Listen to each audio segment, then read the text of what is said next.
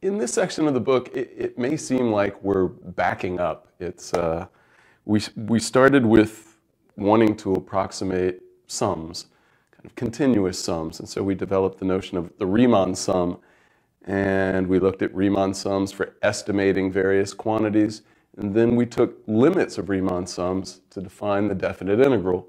And then we found that, well, calculating definite integrals as limits of Riemann sums was tedious. It's very, you have to pick partitions, and you have to calculate Riemann sums and take limits. It's painful. It's long. It's slow. And then we had the fundamental theorem of calculus, which makes things better. The fundamental theorem of calculus lets us calculate limits of Riemann sums easily because we don't explicitly calculate a limit of Riemann sums. We appeal to the theorem that tells us that the definite integral, that we can calculate it if we can produce an easy antiderivative of the function that we're integrating. That's great, but what do we do about definite integrals that we care about where we can't produce easy antiderivatives? That's a problem, and there are important integrals that involve functions that we can't easily produce antiderivatives of, functions that don't have elementary antiderivatives, antiderivatives that are finite kind of combinations of the functions that we use all the time. This causes a problem, and so we have some approximation techniques for approximating the value of definite integrals, and you would think, well, of course, the Riemann sums approximate definite integrals. It's true, but we'd like something better than Riemann sums, and that's what this section is about. So, as an example of an integral that we care about, for which we cannot produce a nice antiderivative of the integrand, I'll give you the integral from 0 to 1 of e to the minus x squared dx. This type of integral is important in probability and statistics, and yet it's a theorem that e to the minus x squared has no elementary antiderivative. There is no nice, as I said, finite kind of combination using addition, subtraction, multiplication, addition, subtraction, multiplication, and division, and composing functions and extracting roots and sines and cosines. Anyway, there's no nice formula for an antiderivative of this, and yet we'd like to approximate it. How do we do that? Well, I'm going to talk about 3 different ways. One of them is a Riemann sum, and then I'm going to compare that with 2 other approximations. What I'm going to do, though, is instead of looking at these approximations for this integral, which is the kind of integral we would actually care about, I'm going to look at these approximations for an integral that we can actually calculate explicitly using the fundamental theorem. Why would I do this? Why would I use these approximation techniques on an integral where we don't need them?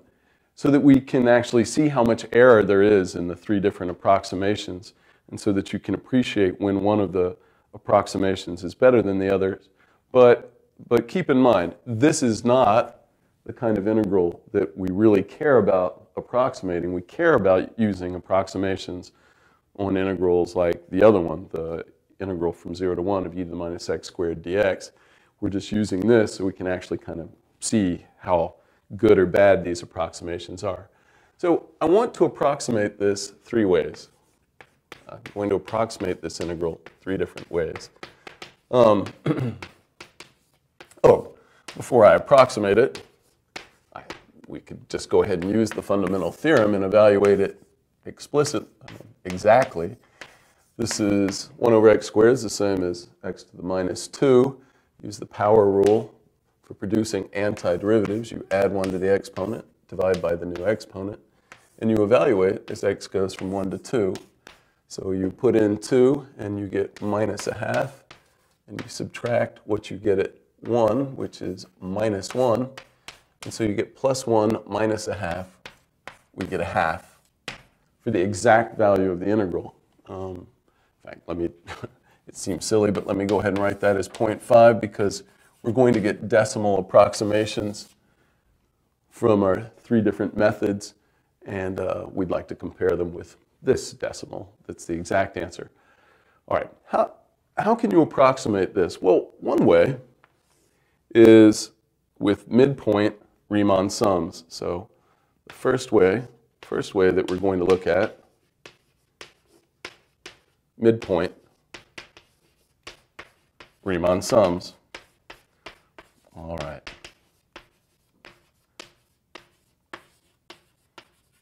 So let's recall what this means. So first we take the interval that we're interested in. So let's set up notation for the general problem.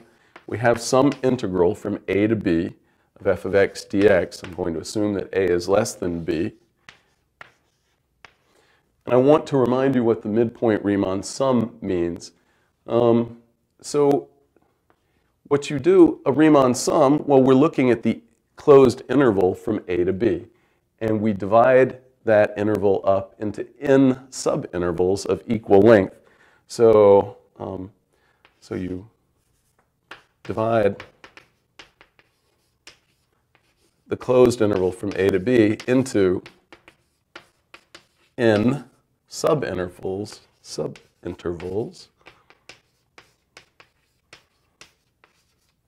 of equal length.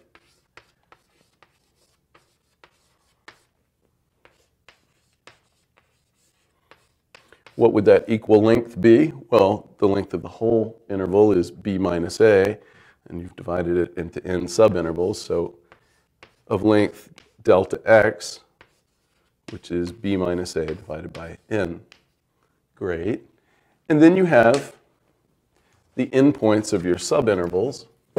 So the partition of the interval from a to b, a set of endpoints of the subintervals. We have our first endpoint of the subinterval is just a. You start at a, and then you go up by delta x each time. So x sub 1 is a plus delta x, which is b minus a over n, but I'll just write delta x. X sub 2 is a plus 2 times delta x. You go up by another delta x. So in general, x sub k is a plus k times delta x. And in particular, that means that x sub n is a plus n times delta x, but then you use that delta x is b minus a over n. And the n's cancel, and you get a plus b minus a, so you get b. Well, that's good. We want our last x sub n, the last point in our partition, to be the other endpoint of the interval we're interested from a to b. All right, so we get this partition. We partition the interval from a to b into n subintervals of equal width, or equal length. And then you pick sample points in each subinterval. And you form the Riemann sum. In the midpoint Riemann sum, those sample points are the midpoints of the subintervals, the midpoint Riemann sum. And so what you get is you evaluate the function that you care about at the midpoint of each subinterval. And then you multiply times delta x, and you add. But since delta x is the same each time, we can factor that out. And you get delta x times the value of the function at the midpoint of each subinterval added together. Well, how do you get the midpoint of the first subinterval? Well, you add x0 and x1 and divide by 2. So this is f of x0 plus x1 over 2 plus, and then this just keeps going. Each time it's the sum of the two endpoints divided by 2 to get the midpoint, and then you evaluate f there.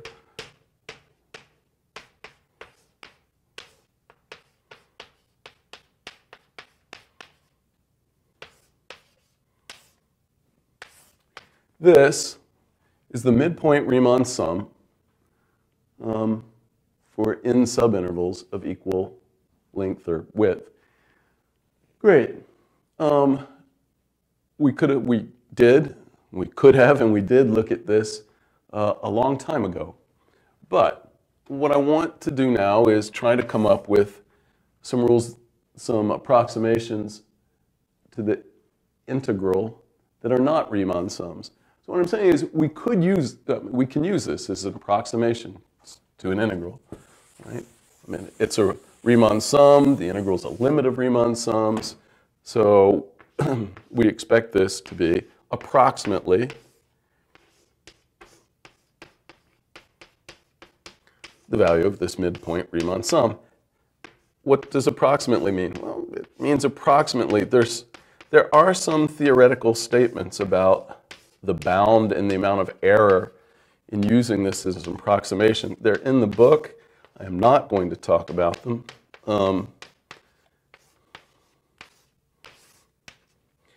But what typically happens and what you expect to happen is that as n gets bigger, so you divide this into more subintervals, your approximation gets better. Certainly in the limit, if you have a continuous function, this has to converge to this integral, which means if somebody tells you how close they want you to be, you can pick n big enough to make this that close to this integral.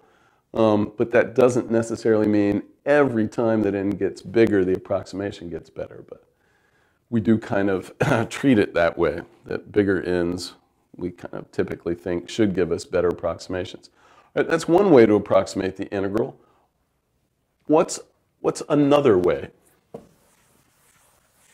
Well, let me draw a graph, draw a picture to motivate this. I'm going to go ahead and state all three ways before I actually calculate anything. So what's another way of approximating an integral? Well, I'm going to draw a picture where I've kind of assumed that f is always positive, just to make the picture nice. The integral of f of x from a to b is represented by the area under this curve, under the curve and above the x-axis between a and b, so above the interval from a to b. How could we hope to approximate this area? Well, I gave away the name. I am trying to derive the trapezoid rule or the trapezoidal rule. People say either one. So again, it relies on dividing the interval from a to b up into the same subintervals that we had for the midpoint Riemann sum. So you still have, let me just go ahead and call them x0, x1, xn minus 1. So what does the trapezoidal rule do? Well, instead of looking at a rectangle of a particular height, like midpoint Riemann sums, take rectangles whose height is given by the value of f at the midpoint of each subinterval, it doesn't use rectangles at all. It uses trapezoids. What does it do? In the trapezoidal rule, you look at these points determined by the endpoints of the subintervals, and you connect them with lines. So what this means is between these x-coordinates, or the points that you get from these x-coordinates, you're approximating the curve with little line segments. So between x0 and x1, instead of using the curve itself, you use the line segment as an approximation to the curve. And between x1 and x2, you take a new line segment between those 2 points, and you do these approximations of the curve by line segments, and then instead of actually integrating, you add up the areas of the trapezoids. And so this is not a Riemann sum. We are not adding together like areas of rectangles evaluated someplace. I mean, they could work out to be the same as a Riemann sum, but that's not how we're deriving it, and it is not, It's not set up as a Riemann sum. If it equals some particularly nice Riemann sum, that's a coincidence.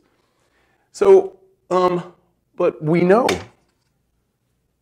the area of a trapezoid. It's 1/2 the sum of the bases times the height. Now the height would be, well, this width down here. So the height of the trapezoid, what one normally refers to as the height, is actually just delta x. So the area of the trapezoid, of a single one, so the area of a trapezoid, so let me say the first trapezoid. Area of the first trapezoid would be this height plus this height divided by 2, 1/2 the sum of the bases, times the height. So it's 1/2 f of x naught plus f of x1 times delta x. What's the area of the second trapezoid? Well,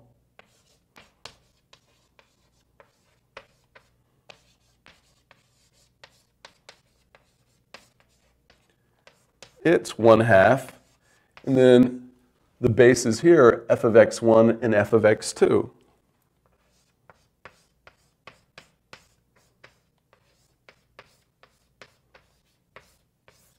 Times delta x.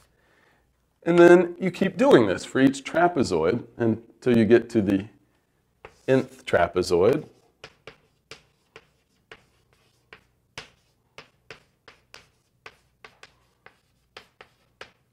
And there's a reason I'm writing out all of these, or this many of them.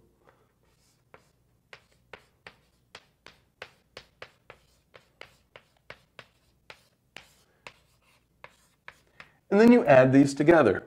What happens when you add these together? Well, each one has a delta x over 2, so we'll put that out in front. You get a delta x over 2, and then when you add these together, you get f of x naught plus f of x1 plus another f of x1, so you get 2 times f of x1. You'd also get 2 times f of x2 because the area of the next trapezoid would have an f of x2 plus f of x3. So you'd get f of x2 again, and so you get a 2 f of x2 in your sum.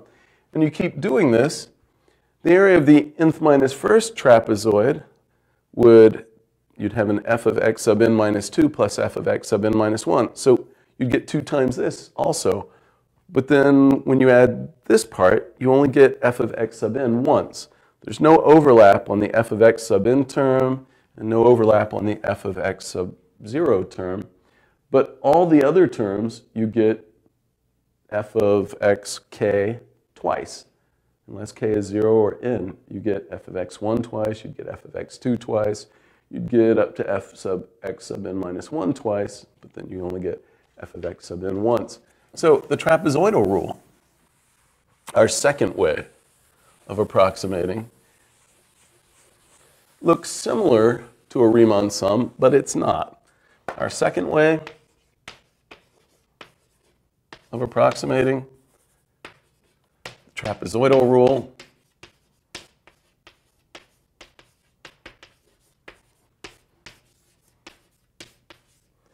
the integral is approximately delta x over 2, and then f of x naught plus 2 times f of x1 plus 2 times f of x2, and you just keep adding 2 times plus dot dot dot plus 2 times the next to last f evaluated the next to last element in our partition, and then f of x sub n. So I'll say it again, you get f of x naught and f of x sub n with just a coefficient of 1, but then you get 2's for all the others. This is the trapezoidal rule. Again, there's a theoretical kind of upper bound on the amount of error in the approximation. But again, like the Riemann sum, the midpoint Riemann sum, what you expect to typically happen is as n gets bigger, the approximation should get better. If you look at the theoretical bounds that are in the book, what you'll see is the upper bound on the error in the trapezoidal rule is double the upper bound on the error in the midpoint Riemann sum rule. that means that typically you expect the midpoint Riemann sums to give you a better approximation than the trapezoidal rule. That is not necessarily true. The theoretical bounds on the error are bounds on the error. They're not the actual amount of error. And now I need to kind of say something philosophical. In general, you can't know the error exactly in these methods in any nice way because, think about it, we're trying to approximate something that we don't know how to calculate exactly. I mean, not in this one we know how to calculate exactly in this example, but the value of these methods is to calculate integrals that we cannot get exact values for. Okay, but if we have an approximation and we know exactly if we could calculate in some nice way both the approximation and the error in the approximation, then we would simply take the approximation, adjust it by the amount of error, either add or subtract the amount of error, and then we'd have the exact value of the integral. So it's unrealistic to expect that we will have nice formulas for exactly the amount of error in the approximation. What we have are upper bounds on how much error there is, but if by some coincidence, well, not even a coincidence, it's possible that in specific cases, for specific functions, for specific limits of integration, for specific n, the error in one of the approximations is much better than the bound. In fact, that happens in this example. The errors are better than the bounds. But it's possible that the error in the trapezoidal rule could be less than the error in the midpoint Riemann sum rule. You just don't expect it to happen that way. All right, that's the trapezoidal rule. It's at least as easy to use as midpoint Riemann sums. In fact, it's slightly easier because we don't have to calculate midpoints of subintervals. We actually use the explicit x's that we get from the partition instead of having to add x naught, or having to add xk and xk plus 1 and divide by 2. And then there's Simpson's rule. This is Simpson's rule is no harder to use than the trapezoidal rule. It's and yet it's stunningly more accurate in most cases. It's just kind of amazing, really. So I'll go ahead and tell you what it is. So the third way that we're going to approximate that integral, or integrals in general, is Simpson's rule.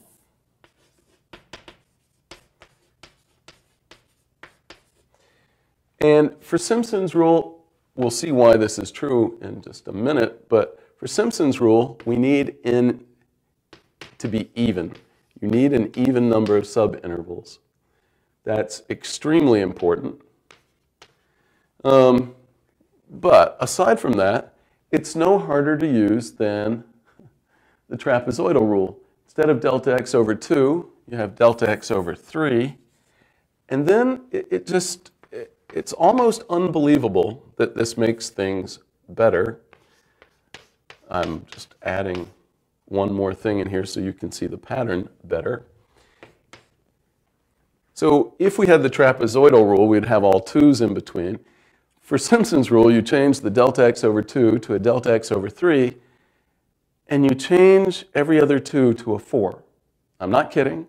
That's what you do. So this f of x naught still has a coefficient of 1 in front of it. F of x sub n still has a coefficient of 1 in front of it. But this first 2, you change to a 4. That one stays 2.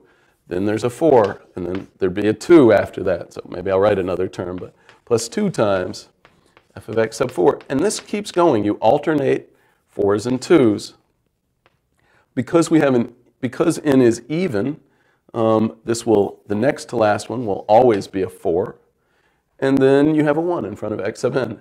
So this is clearly no harder to use than the trapezoidal rule.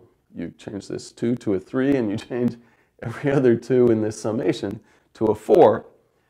And yet, Simpson's rule is stunningly more accurate than the trapezoidal rule or midpoint Riemann sums. So let me tell you how Simpson's rule goes. I will not derive this for you algebraically. It's time-consuming and really has very little value other than as an algebra exercise.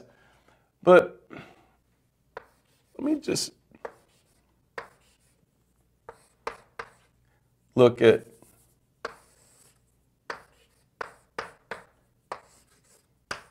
a subinterval divided into an interval divided into two subintervals from x0 to x1 and x1 to x2.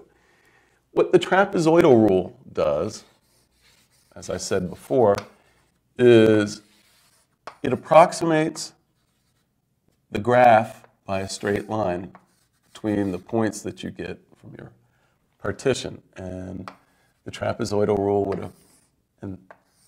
would approximate this part by a straight line. And then you take the area of the trapezoids and you add, and if the f happens to be negative, the formula still works out right. I should have said that before. What does Simpson's rule do? Simpson's rule, so what does the trapezoidal rule use? It uses that 2 points determine a line, and so once you have these 2 points, you know the line between them. Simpson's rule uses the fact that 3 points determine a parabola. Right? So that may not be clear to you, so let me, that part I'll explain, but the general equation for a parabola, or possibly a parabola, it's true that a could be 0 here, so, but the general equation for a parabola is this, and what I'm claiming is that 3 points determine what A, B, and C have to be. If you want 3 points to satisfy this, that determines A, B, and C. So what do? Well, you want the point x0, f of x0 to satisfy the equation. You want x1, f of x1 to satisfy the equation. You want x2, f of x2 to satisfy the equation. So you say, oh, you have to solve these 3 equations for A, B, and C in terms of x0, f of x0, x1, f of x1, and x2, f of x2. And you can do that. And that's part of the algebra that I don't want to do. But you can find one parabola, or possibly line, that contains those 3 points. The points would have to be collinear for the A to come out to be 0 so that you get a line. But you solve these 3 equations for the 3 unknowns A, B, and C, and that gives you one parabola that of course depends on x0, x1, x2, and f of x0, f of x1, f of x2. And it's the unique parabola that goes through all 3 of these points. So, I don't know, I'll just draw some kind of parabolic-y thing. So, there's this unique parabola that goes through those 3 points. So, then what does Simpson's rule do? Instead of approximating the curve with a pair of straight lines, it approximates the curve over these 2 subintervals. So it takes 2 subintervals at a time, which is why we need an even number of subintervals in Simpson's rule. It finds this parabola, and then you integrate. So you find the area under that parabola. Why do we expect this to be more accurate than the trapezoidal rule or than the midpoint Riemann sums? Because your typical graph of a function curves. Straight lines don't curve. Right? The trapezoidal rule or even the midpoint rule use kind of straight lines. But most curves curve. The graphs of most functions curve. And parabolas curve. So it's easy to believe that parabolas would fit the graph better and that your approximation would be better. So what do you get for the area? So you do this. You solve these 3 equations and the 3 unknowns A, B, and C, and then you integrate the resulting polynomial, the resulting quadratic or smaller degree, resulting polynomial of degree 2 or less. You integrate that from x0 to x2, and what you get is the integral from x0 to x2 of the resulting parabola, your parabolic approximation, the curve.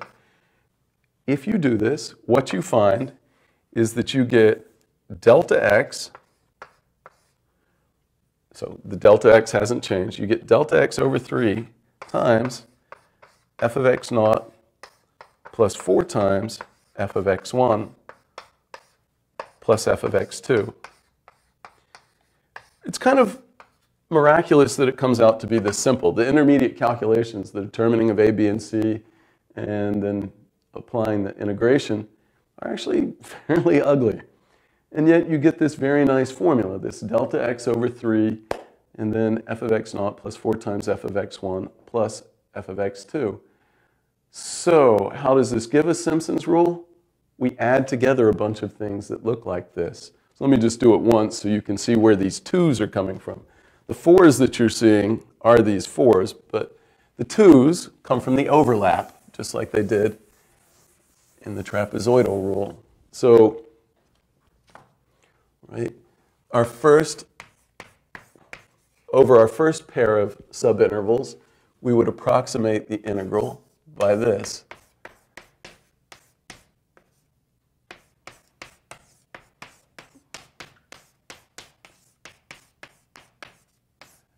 But then over the next pair, we would approximate. So that means we start at x2 and go to x4. We would approximate by this.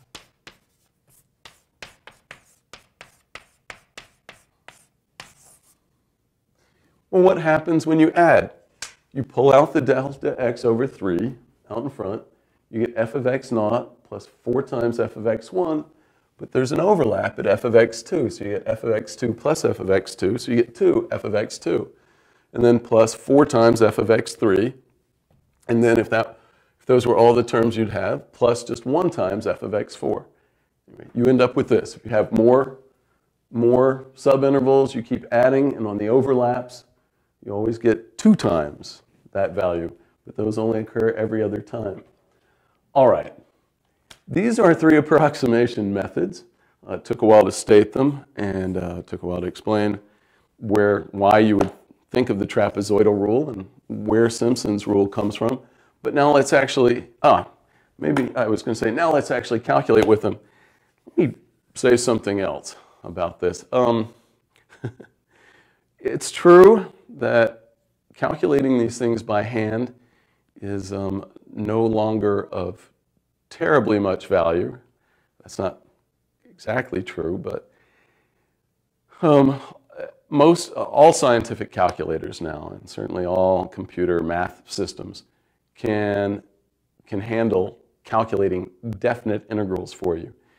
In fact, they give you an approximation. They use a form of Simpson's rule within extremely large, like I don't know how large extremely large is, but 1,000, 10,000. Your calculators can almost certainly give you values for numerical integrals, for values for definite integrals, by approximating using Simpson's rule. So what's the value of your knowing how to do it? Well, part of the value is that it's just nice for you to appreciate how your calculator is doing this little magic trick of giving you the value of this definite integral. It's really approximating it using Simpson's rule within extremely large. Another part of the value is if you're entering an integral and you hit like one wrong key or something, you might get a wildly wrong answer, and it would be nice if you could at least have some possibility of verifying by hand that the answer your calculator is telling you is close to the right thing.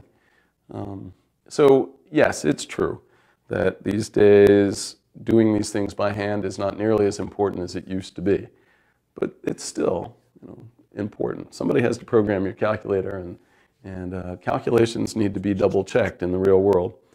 All right, let's actually see how good or bad these approximations are in a case where we can explicitly calculate the integral. So I am going to. I'm also going to cheat during this process. I am going to appeal to answers that I already produced on a calculator just for even calculating the decimals that you get from ugly fractions, just to speed things up. We could do them by hand, but that would take quite a while. So let's go back to this integral, which we know equals exactly 0.5. Let's approximate this all three ways with just two subintervals. We need an even number if we're going to use Simpson's rule, so I'm going to do this first with 2 and then with n equals 4. N equals 8 gets a little, the calculation gets even worse. So the midpoint Riemann sum. All right. Well, actually, let's go ahead and write delta x for us in this problem. B minus, once we have n equals 2, sorry, I should put this down here. Not everywhere in this problem, but once we picked, I said delta x equals 2. N equals 2. Delta x is b minus a. That's 2 minus 1 over 2. That's a half. So that the endpoints of our partition, of our subintervals, so our partition, x naught is 1, and then we go up by a half. So x1 is 1 plus a half, so 3 halves. And x2 is, well, 2. All right. So what's the midpoint Riemann sum? The midpoint Riemann sum is just delta x. So it's just delta x times f of x naught plus x1 over 2 plus f of x1 plus x2 over 2. This is delta x is a half. X naught plus x1, this is 2 halves, 5 halves. So, oh, I should have written up here. The f of x that we're using is, of course, the function that we're integrating. Right. So, x naught plus x1, 2 halves plus 3 halves, 5 halves, divided by 2, 5 fourths. So f of 5 fourths, that is 1 over 5 fourths squared. Plus, then we get 1 over x1 plus x2. So this is 4 halves, 7 fourths. So 1 over 7 fourths squared. And what does this equal? Before I write, I'm writing approximately equals. I'm going to give it to like 12 decimal places, but I'm still going to write approximately equals. I should tell you what the biggest common mistake is in applying any of these rules. In an example where people can produce an antiderivative, sometimes they think that the f in the rule should be the antiderivative of this f. No! You know, if we can find an easy antiderivative, that's not when we want to approximate. We want to use these approximations typically at times when we couldn't produce an antiderivative. So the rules better not use one. They don't. They use the original function, the original integrand. So you get this, and what if you do this on a calculator to 12 decimal places, what you get is 48326530612. I should say another thing. When you're trying to see how accurate an approximation is, what you don't want to do is just give a decimal place or a couple of decimal places. If you're trying to see that, oh, this one's better this approximation's better in the 3rd decimal place than this one, or the 5th decimal place, or the 10th decimal place, well, then you need enough decimal places to see that difference. All right, so there's the midpoint Riemann sum. How much is it off by? It's off by, well, the actual answer is 0.5. So by 0.0177, it's fairly close, not ridiculously close, but fairly close. So let's look at what you get from the trapezoidal rule.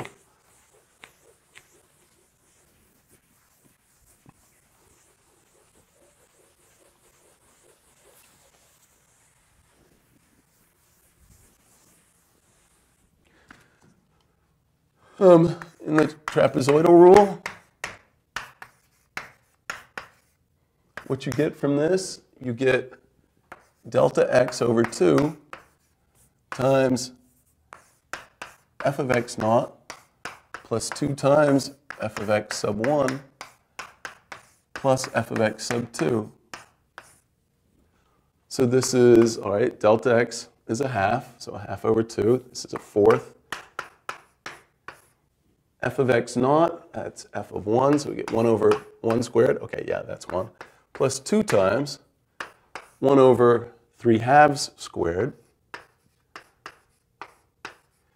And then plus 1 over f of x sub 2, so 1 over 2 squared. All right, and this one, we can actually say exactly what that is. It's 0.5345347, repeating. All right, so this. Okay, so which one was better, the trapezoidal rule or the midpoint Riemann sum? Right, this is off from 0.5 by 0.017 roughly, but this is off by about twice that. This is from 0.5. This is in the other direction. This is an up. This is the trapezoidal rule is giving something bigger than 0.5. Midpoint Riemann sum is giving something smaller, but the error, the absolute value of the error, how far away we are, plus or minus, it's we're only within about 0.034, so kind of double the error that we had from midpoint Riemann sums. That is what you typically expect, that the trapezoidal rule is roughly twice as bad as midpoint Riemann sums. But then we do the amazing thing of just changing a couple of numbers and use Simpson's rule, and miraculously, sort of, things get better. We take delta x over 3 and f of x naught plus 4 times f of x sub 1 plus f of x sub 2. How could that possibly make things that much better? So delta x, still a half. We're dividing by 3 now, so we get 1/6. And f of x naught hasn't changed. It's 1 over 1 squared. And then we get plus 4 times f of x1, which is 1 over 3 halves squared, plus 1 over 2 squared. And what does this equal? This equals exactly 0.504629 repeating. So how much is Simpson's rule off? Well, look at it. It's like how close is it to 0.5? It's within like 0.004 and then 629 repeating. So, the error here, we were within about 0.017. Here, 0.034. Here, 0.004. This is much closer for no more work than either one of these. All right. So, yeah, we like Simpson's rule. Let's go ahead and do n equals 4 and see what we get. I just want to show you what the calculations look like there. N equals 4, then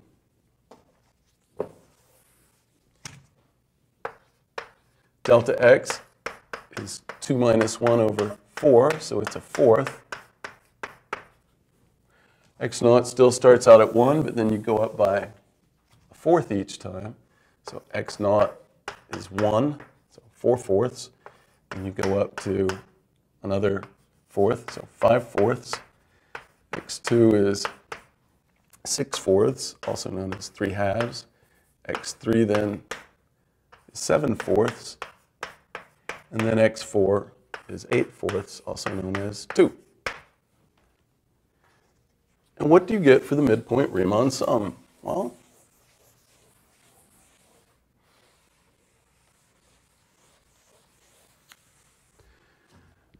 we get delta x, so that's a fourth, and then you just add the values of the f's at the midpoints of the subintervals. So you get 1 over, all right, this is 4 fourths, 9 fourths, 9 eighths, 9 eighths squared, plus 1 over, and then you get 5 fourths plus 6 fourths, 11 fourths, 11 eighths squared. And then you add 1 over 13 eighths squared. You go up 2 again in the thing that we're squaring, or 2 in the numerator of the thing that we're squaring, plus, and then you go 1 over 15 eighths squared. And this is what you get for the Riemann, the midpoint Riemann sum now. And this, I once again appeal to my calculator calculation that I did earlier, is 0.49554793648.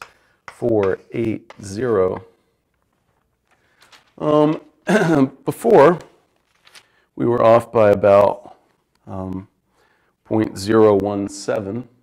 Now we're off by about from the actual value of 0.5 by about 0.0045. So yeah, we got a lot closer by taking twice as many subintervals. And in general, that's what you expect to happen. You expect that as you take more subintervals, your approximation will get better. I'll say it again, technically that doesn't have to happen, but it's what you expect. What about the trapezoidal rule? Well, it looks like this. You take delta x, which is now a fourth, so you get an eighth, and you take f of x naught, so that's 1 over 1 squared, plus 2 times f of x1, that's 1 over 5 fourths squared, plus 2 times f of x2, that's 1 over 3 halves squared, plus 2 times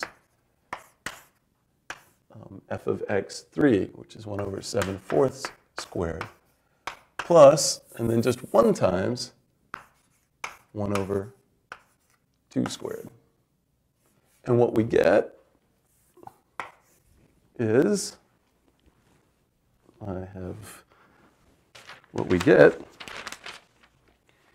that this to 12 decimal places is 0.508993764172.